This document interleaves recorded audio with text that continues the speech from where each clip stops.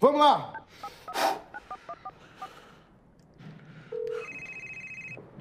Alô? Não grita, porra! Tô com a tua filha aqui! Quem é que tá falando? Eu vou matar sua filha se você falar com a polícia, entendeu, meu irmão? Ô, isso aí é trote de sequestro, irmão. Eu não vou cair nessa merda. Fala aqui com ela, porra! Oi, pai, sou eu.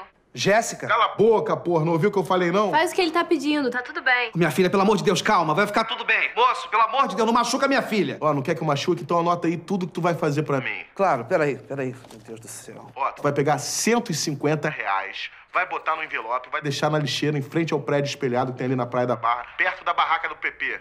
R$150? É, bota também o DVD do Bon Jovi e aquela chuteira laranja, que não é sua, né, meu camarada? Como é que é? O DVD do Bon Jovi, porra. Capa preta, ele tá um pouquinho arranhado, ele fica ali na estante perto da sua janela. Quem é que tá falando aí?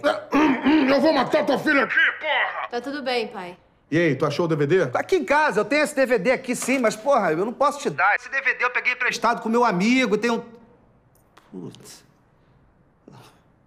Ô, pai, paga logo esse resgate, senão o sequestrador que quer o DVD do seu amigo Alberto vai me matar. Ô, senhor sequestrador, ok, vamos lá. Inclusive, por coincidência, eu tava com R$150 na minha carteira que eu ia devolver pro Alberto, meu amigo, amanhã. Mas já que o senhor quer, a gente resolve logo isso aí, então... Não, calma aí, camarada. Deixa eu pensar aqui um pouquinho.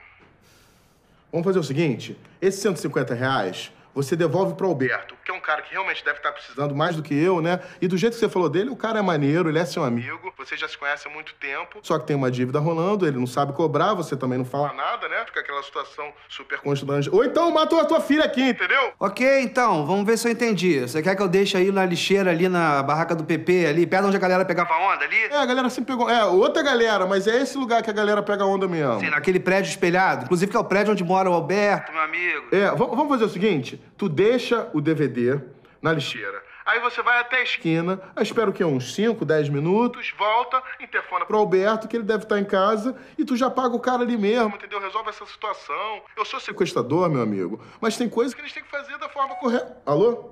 Caralho, desligou. Me solta, Alberto. Eu já falei pra você que eu não sou o tio Alberto. Não te chamei de tio. A Jéssica, numa boa, quando você era criança, você era bem mais divertida, hein?